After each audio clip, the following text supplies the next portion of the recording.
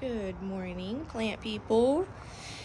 It is October 9th and spooky season is upon us. Here's a couple of my decorations. I have this skeleton here with some new skulls with looks like a rat and a bug inside of the eyes. And here's another, same thing on this side. The plants inside, the 3 hedges are Mexican heather. They have little purple flowers on them. This white one over here is a verbena, white Endurascape verbena. And this long spiky one is a Victoria white salvia. The purple stuff is Tradescanthia, and I just showed you a couple of little red yuccas I have in there. Behind the front bed is my pumpkin. It's a cat with a moon on a fence. And there's a purple coneflower there. It is in bloom in October. Weird, first year plant, but it's how it is here in this long growing season in Zone 8B, Southeast Texas. There's another coneflower back there, just planted in the spring. My gomphrena was cut all the way back to the pot and has totally recovered. Here is a giant zinnia, red. So pretty. I just love this color. It's the only zinnia I have left. Well, I have one in the backyard that came up, but it's the only one that I have that's flowering. And this is the gomphrena. You can see the little flowers inside the purple bracts.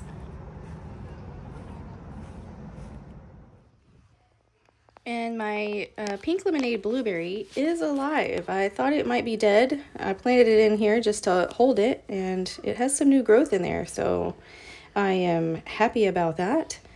Some of my amaryllis I have kind of moved around. I wanted it to look a little bit more filled out and even. So, and some of my agapanthus were in the middle. I moved them towards the edge. And my lantana, I don't know why it looks so rough right now. I think because maybe it's like 87, 90 degrees during the day still, and then it gets cold at night. I don't know. But over here, I have some little black-eyed Susans, just beautiful. And I do have some milkweed and some lead plant and some liatris here. And right here I have some Salvia Vista mix. I had to cut it down to the pot because it had scale insects.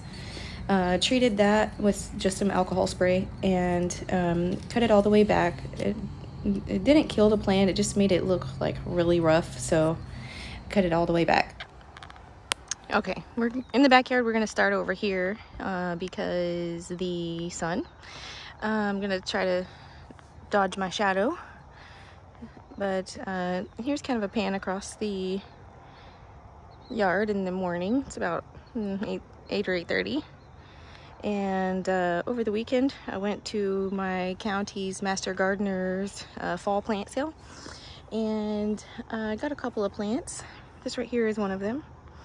It is a Lobelia cardinalis cardinal plant. It's got a bloom coming up. You can see when it'll be a very long bloom spike with some red flowers on it that the hummingbirds love. It's a native plant. And I moved my hosta over there. You can still see the hole. I'm going to replace it with maybe a hydrangea. And I put it right here.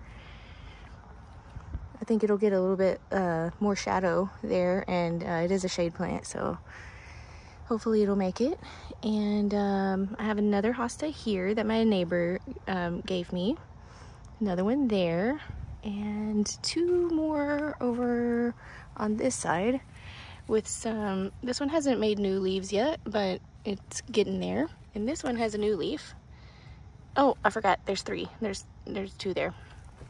Those are new from my neighbor. He gave them to me.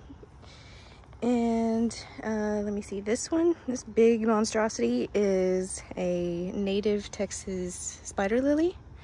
Really super pretty foliage and really pretty blooms in the spring. And this is my milkweed. This one is rose milkweed. This is a little blue stem plant, grass. And over here is Sunday Von Ween. And at the plant sale, I also got some Phlox paniculata, and it is the John Fanick variety. Hoping it does good right here where it doesn't get afternoon sun, but it gets plenty of morning sun. Well, I mean, it's 8 o'clock and you can see that the sun will be here in about an hour, so it gets a couple of hours of sun in the day, but not in the hot afternoon. The elephant ears are blooming, and I think these are supposed to make seeds too, but I don't know. Sometimes they just fall off, so we'll see. And the mist flower, it's a little bit wet outside, so they're kind of flopped over and stuff, but they're doing great. Butterflies love it during the day, and the bees not so much, but the moths and butterflies, they do. This is my button bush. It is a native, and I'm hoping to get some buttons on it next year. Okay. This right here is next to the mist flower, and it is an American salt marsh aster, or a lawn aster. Pretty awesome. And this is a daisy that I rescued from the corner. The mist flower is just so, it's just a floppy mess sometimes. I'm gonna get in here and clean it up a little bit and kind of move some of it forward. This bed is going to be expanding in the next couple of months or weeks. And here's a shot of the ladder box, the coleus, little bumblebees around it. This is one of my favorite areas in the garden at this time of the year. I just love it. Here's the red yucca seedling in there with some Mariner's Kalanchoe, and down with some succulents. This is these are rose milkweeds and some hibiscus. The passion flower is really showing off this fall. These haven't completely opened because it's too early, but I'll show you a photo of one of the blooms from the other day.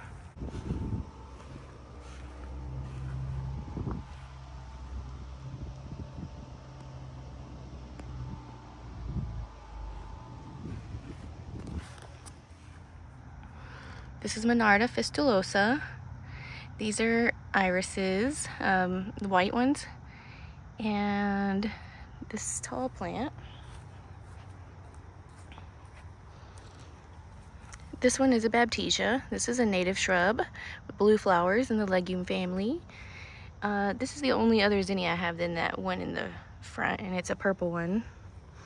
And Morgomphryna. These are daylilies. And some coleus. Doing good. Let's see. This little blue stem doesn't look super great. I think it's getting too much shade. I'm not sure. My crepe myrtle, doing good. Looks nice.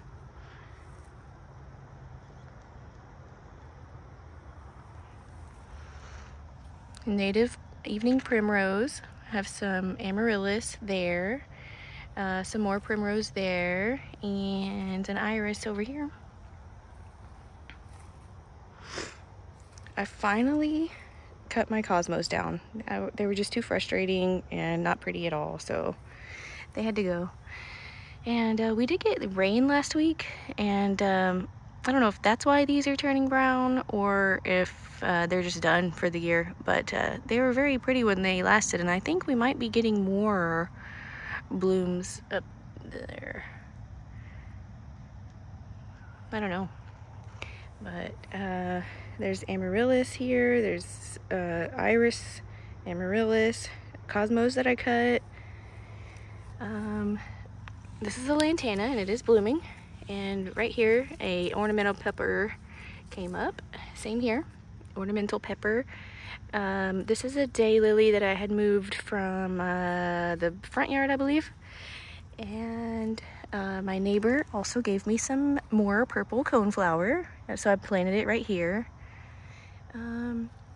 This is one of the plants that I got at the plant sale. It is a Texas Star hibiscus, and this is a white one. I've never seen the white one. I've only ever seen them in like a maroon red, so it'll be interesting to see that one bloom, and hopefully it does.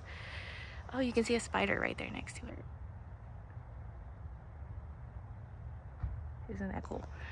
Let me see. There's some iris. There's some Mariner's Kalanchoe in there. These right here are Datura or Deadly Nightshade or Moonflowers, whatever you want to call them. And they are native to like West Texas, Arizona, New Mexico, and they bloom at nighttime, and they attract those like hummingbird moths and sphinx moths and things like that. And I did the unthinkable, guys. I cut my sunflowers back before the birds could eat the seeds. I know, but you know, I left the stems up for the bees, and I feel like it looks better because the bees are going to be able to lay their little eggs and stuff inside the stems if they need to. It's just the birds are not going to be able to get the seeds, and to make up for that fact, I'll just feed them again next year. This right here is a native Yaupon holly, or Ilex vomitoria. I do not know if this is a male or a female because it is so small, so I don't know if it'll have berries or not, but it will be an evergreen shrub. Well, it could be a tree if you wanted it to be, but I want it to be a shrub. There's this right here, it looks like grass, is spiderwort. It's a same thing right here. It's a native flower. It only blooms in the spring, but it is a host plant for some butterflies and such. A couple more coneflowers here that my neighbor gave me, some seedlings of. And yesterday I went to the grocery store and they had these dianthus on sale. I think they were like $6.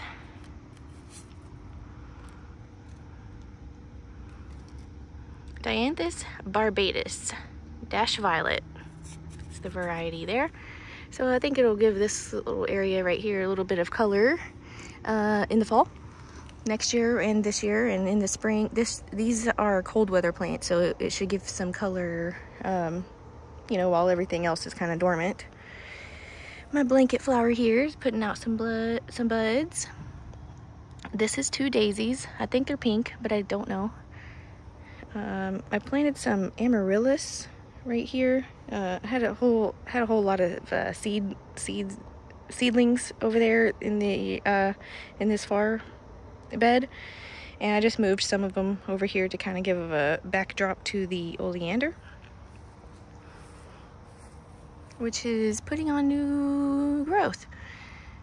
I don't see any blooms. It's probably not going to bloom again until next year, but it does look good. It's supposed to be evergreen, but we'll see if it gets down to like 20 degrees if that's true. All of this is just like a native wildflower kind of mix. It looks to me like it's probably some kind of primrose or, you know, little buttercup type flowers. This is a purple salvia. This is a Pride of Barbados. Still got new growth going on. I think I might have, this is not native. This is native to like Mexico or zone like 10 or 11.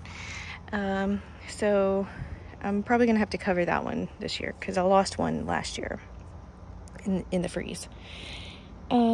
This is Greg's Mist Flower as well. This one came from a cutting over there. and that one gets morning sun, and then in probably like 10 o'clock it gets no more sun for the rest of the day. Well, I mean, indirect sun. And this one gets the really hot afternoon sun, and they both seem like they love life. So I think you could probably plant that anywhere. This is my pink molly grass, and I am happy to report that we are getting blooms. Here's another one here. So soon they will have more of these spikes, and it'll look like a little cloud of pink puffs from that. And I think this one might flower. We'll see, but it is the same plant. I mean, the same kind of plant, that is. Same species. This is a prickly pear cactus. There is a salt marsh aster here, but it kind of gets lost in the mulch and stuff. Whenever it has flowers on it, though, you can really see it. Over on this side is another ornamental pepper and another purple salvia. This is a Maurice Utrillo rose. It does have some buds. The sunflower that I cut back earlier this year. This is a basil. That's my bat-faced kufia underneath. You may remember that I transplanted it, and I cut it all the way back, and it looks like it's going to recover. Hopefully it makes it through the winter. Over here I have another milkweed. It looks like it's they sometimes look like this in the fall because some bugs eat them, but it will be back next year. This is my mandevilla. It seems to be doing okay since the transplant. We got some of this foliage that's not looking like super great, but up here we got new growth and new buds, so good. And my marigolds have sprouted to life. I keep all these little cages or whatever here because my dog will come over here and he barks at the people walking along the sidewalk, and he will trample everything. So I just kind of keep a little cage here to keep him from doing that. And here is amaryllis. There's a baptisia down there, some iris. This is those are stems from a Cosmo that I cut back, and that's the little blue stem grass. That's another cut back Cosmo. I don't know if the bees will use these stems, but I'm gonna leave them just in case they want to. And over here, this is the red maple. I don't know what happened there. This is another blanket flower. Really super great native, and it's been blooming since March, or maybe April. And I got some agapanthus. I had 5 agapanthus, and now I only have 3. So the 2 over here, there and there, are not coming back up. I don't know if it's because of dog urine, or if it's because maybe it's too, I don't know. I have no idea. I do not know. But there's a daisy here and a daisy here, and those are making it. So I don't know. My crepe myrtle, it's coming to life as well.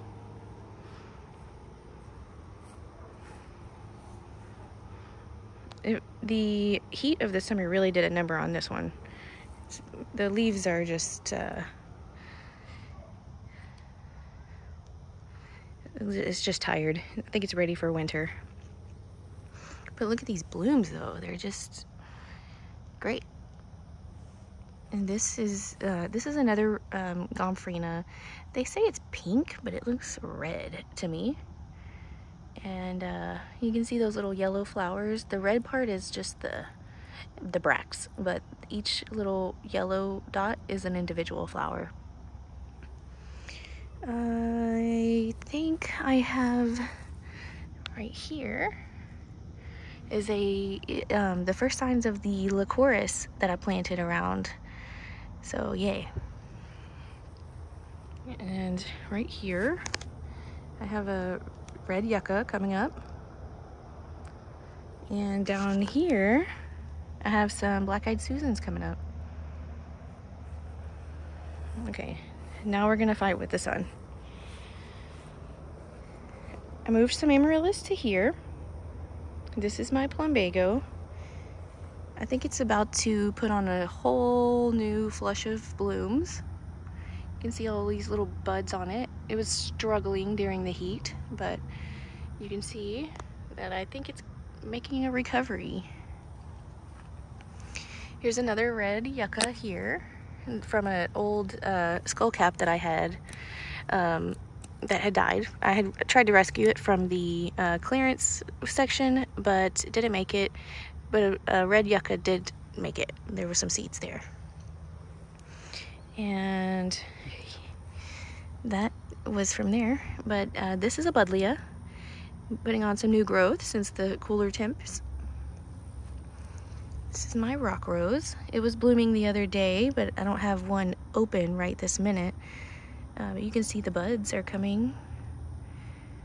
And I'll show you a photo of the when it was open, I think yesterday.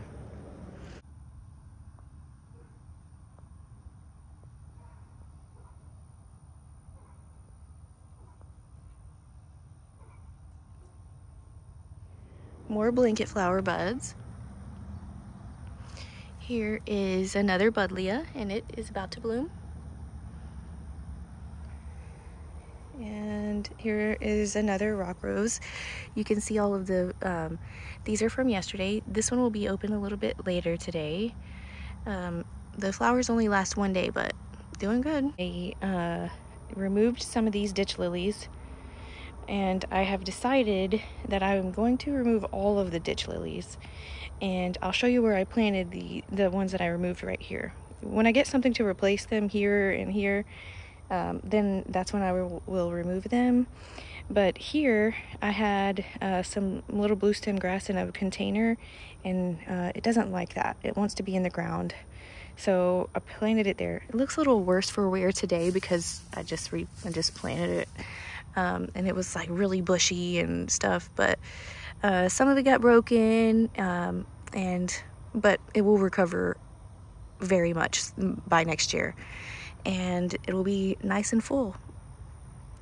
This is another salt marsh aster. Some people call them lawn asters, but they're really pretty whenever they're blooming. The foliage isn't that great, and they kind of spread out and look kind of lanky. That's why I planted them close to the blue stem, so it would kind of give it a little bit of a filler.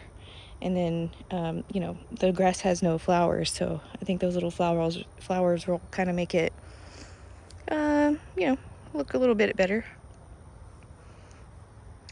And this is the Vitex tree. It's doing great. There's nothing wrong with it. It grows fast. I love it. The bees love it. If I could say one thing, I think that the buds, they just stay on like forever and ever, and I wish it would. I think it's probably because it's a first year plant, but I feel like it's not flowering that much, but we'll see next year.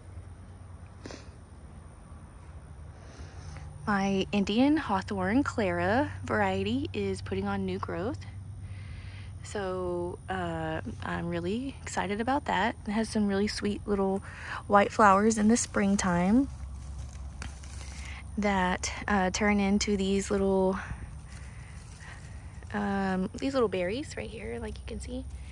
And the birds don't really like them too much, but they do kind of give it some interest in the garden. And all right, and it is the season for the little cages for the dogs, because like I said, people walk here, and I did have like some bushy zinnias right here, but now since I've removed them, the dog just he just runs right here. There he is, right there. But he runs there and he tears up everything that he steps on. So I just put these little things here around my plants just so he doesn't step on them. Because as you can see,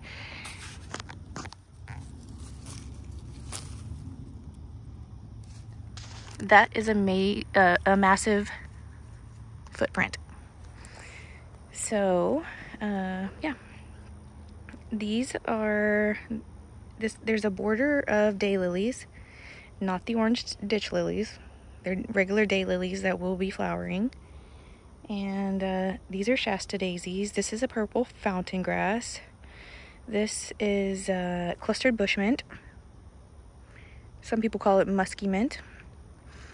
And this one is a powder that my neighbor gave me. This, he also went to the plant sale for the Master Gardeners, and it is a dwarf powder puff tree. It's gonna get these red, almost mimosa looking flowers, but they're like bright red. I have some Monarda in there. I have some obedient plant in there, and this right here is a clematis. That's this plant right here, and it's a climber, so it'll go on there. And let's see, let me try to dodge my shadow. Okay, so right here is a crinum lily. It bloomed not too long ago. There's another one there. This is some rose milkweed.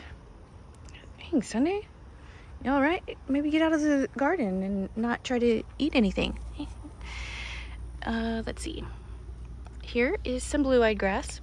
I think this is the dwarf variety, and this is the dwarf variety is more like a purple color, and the not dwarf, regular size, is actually blue. And it will have flowers on it, and well, it's still supposed to, but I think it has some transplant shock, so maybe in the spring it'll have those little blue flowers that I love. And I have a couple different milkweed. Is narrow leaf world milkweed. This is a strawberry plant, and there's some liatris right here, first year liatris that will hopefully bloom next year.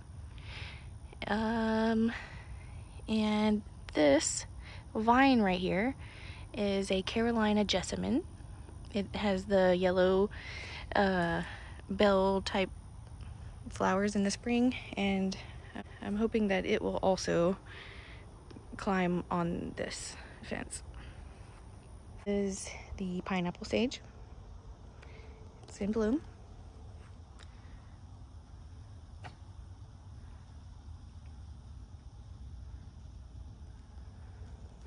Hummingbird favorite there.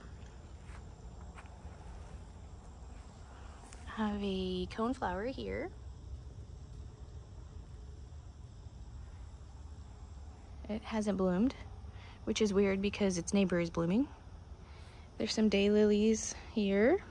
My climbing rose still has not bloomed. I do not know why.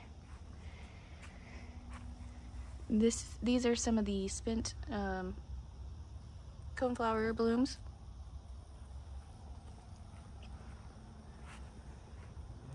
This is black and blue salvia, being loved by the bumblebees right now.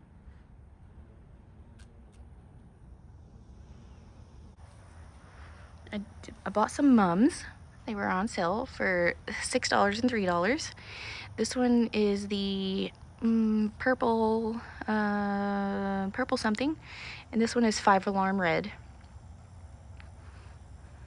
They're gonna be perennial.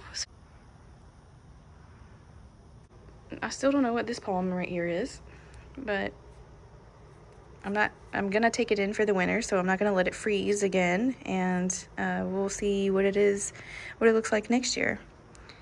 That's the Gomphrena, and that's Creeping Jenny that is hanging down. The Lady of the Night, Epiphyllum cactus, is it's blooming.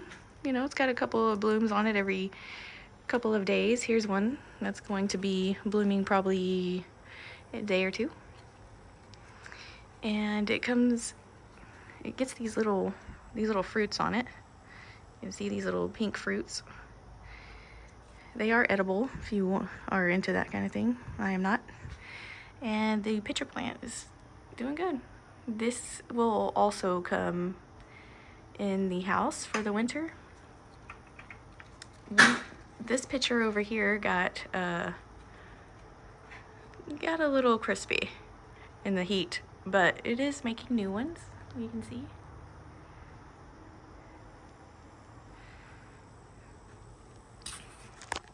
The pothos doing good as always. You okay, Sunday? We good? This is my succulents. They're growing along since we planted them. Maybe about a month ago. The jacaranda.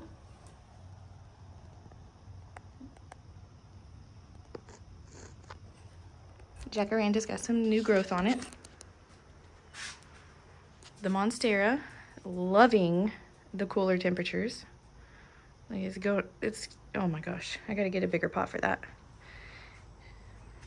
I don't know what's up with the Japanese maple. I think it's just too hot. I'm not sure if I can grow those here. Those succulents also doing great. And the Mariners Kalanchoe.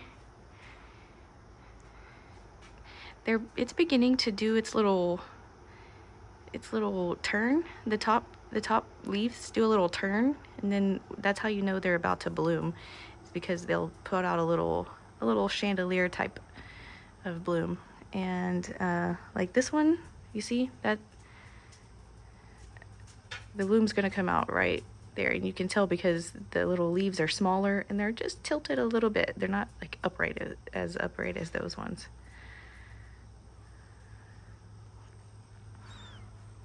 So pretty exciting. Over here I have an agapanthus, I have a pink daisy, I have a white Shasta daisy. This is a heal-all plant or a self-heal plant.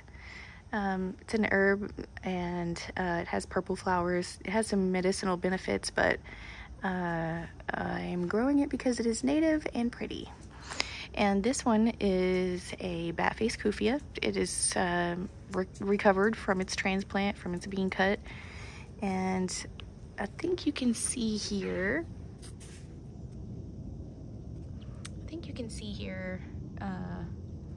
yeah, here's a little sprout, and there's another little sprout right here. That is there's a couple of bulbs that my neighbor got me, and it is they're in the gladiolus family. I'm gonna have to look them up again. I'll put the name on the screen, but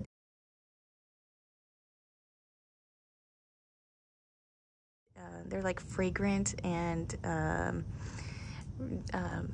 have to, I can't remember that name, but they're supposed to be very pretty, and I thought they were all dead.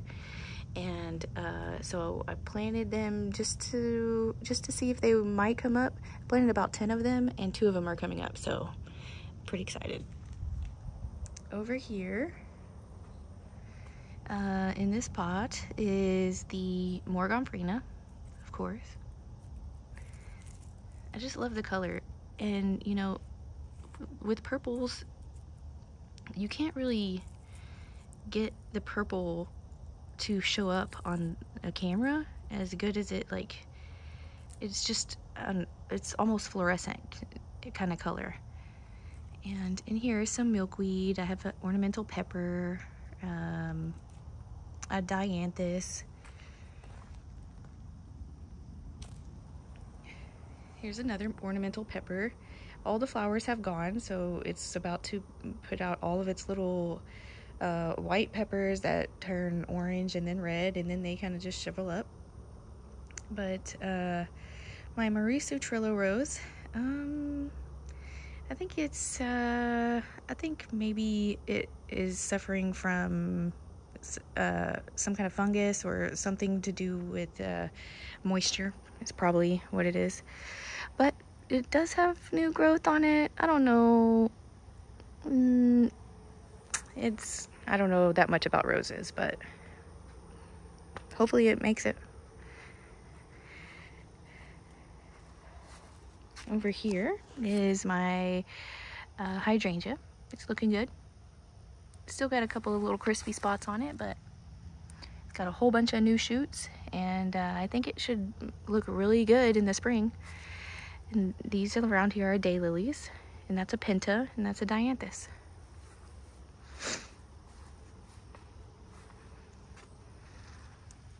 Here's some amaryllis. Here is a native hibiscus and a rose mallow. I think it will have white flowers with a pink center. And this is my mandevilla that is pink. It's got some new growth. It's got some new buds on it. Very exciting.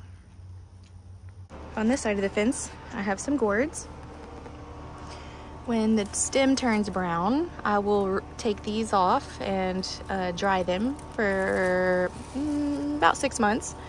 And then next year we can paint them. But I think I told you over here when I was removing the ditch lilies, this is where I put one of them. And I put never mind my shadow, but I put 2 more over there to kind of hide the air conditioning unit. So they will grow there, and then as I keep removing them from over there, I'm gonna put, I think, 1 more there and a few more along here, because I want to make sure that this area keeps covered. Because in the drought, you know, your house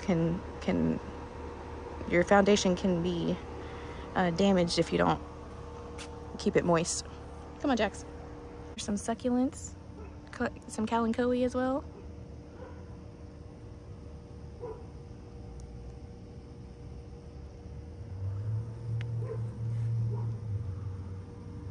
Over here is the red Turk's cap.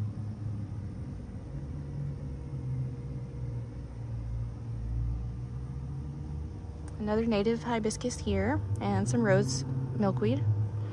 And the coleus just looking great.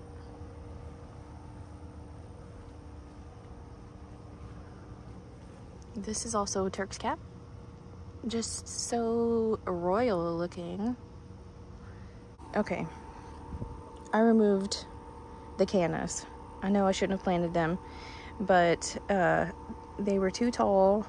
They're ugly. I mean, the foliage is beautiful, but I don't like how the foliage looks whenever the flowers are spent. It just looks ratty. And the white ones, they bloom prolifically enough where you can kind of be okay with it, but the orange ones, they do not. So and they grew so aggressively that I don't think that I would have been able to control them after another year, so they had to go. But I kept the yellow ones. They're a dwarf variety, and they're not so aggressive, and they kind of bring a brightness to the area that has like a lot of dark colors, so not bad. And this is a I think it's an ice cream banana. It has a dessert kind of name, ice cream or cheesecake or something like that, but it's a banana, and I think it's a dwarf. And this is another native hibiscus. I think I'll put the name on the screen, but I think it's Halman or Halbert, something like that, leafed hibiscus, and it should have some white flowers with a pink center as well. And over here in this pot, okay, so if you watch my previous videos, you'll remember that over here I had a native plant that was that had some circular holes in it, and it was from the bees, the native leafcutter bees, you know, using it. And so I was really curious about what kind of plant it was, and I looked it up, and it turns out it was a hackberry tree, which don't really grow around here, so I'm fairly certain that a bird planted it in the garden. So those things get like 100 feet tall and are very large trees, and I just don't have enough room for that, so I put it in a pot, and I will be giving it away probably to someone in my family. And but it's living. Maybe I'll keep it here for a couple of years until it just gets too big, and then I'll give it away. But that's where I put it for now. I gotta go get some more potting soil, and I'll make it a better home in this bigger pot, but that's what happened there.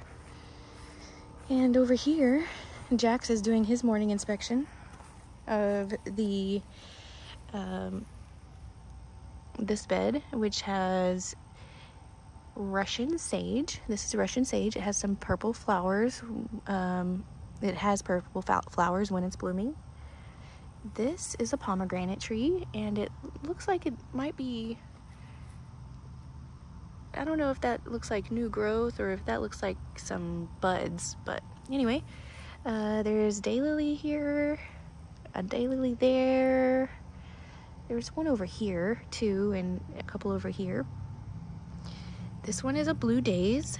This one is a Texas sage, and I have a pink skullcap here, and encroaching on it is a buddleia. So I really love this bed, but next year I think it's really going to be in its full glory whenever it's nice and big. But, all right, here's the guava tree.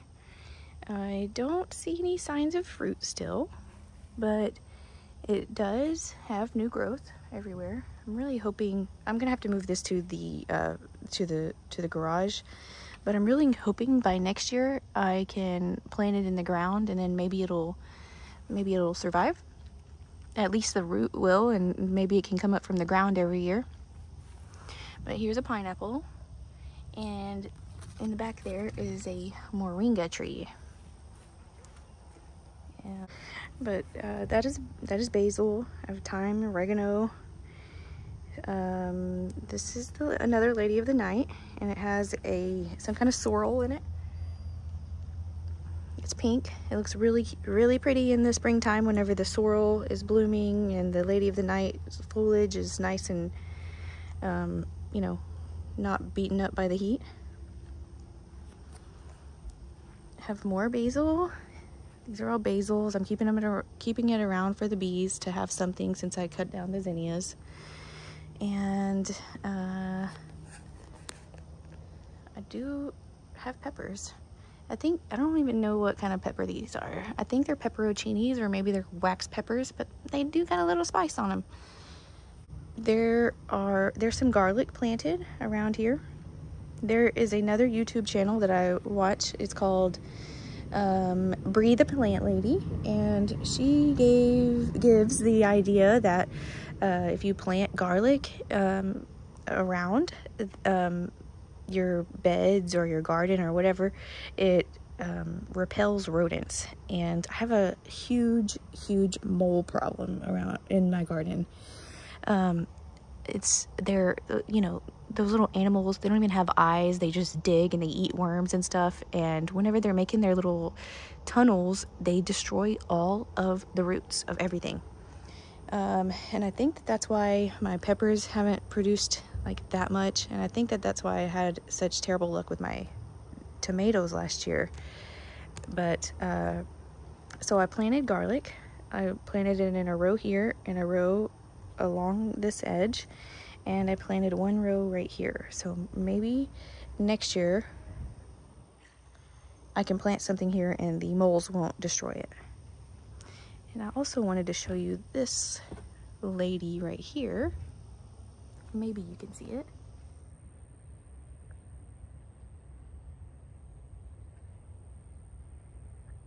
Definitely. That is a green garden spider. This garden spider with a massive egg sac that will be little spiders that will be helping me with my pest control next year.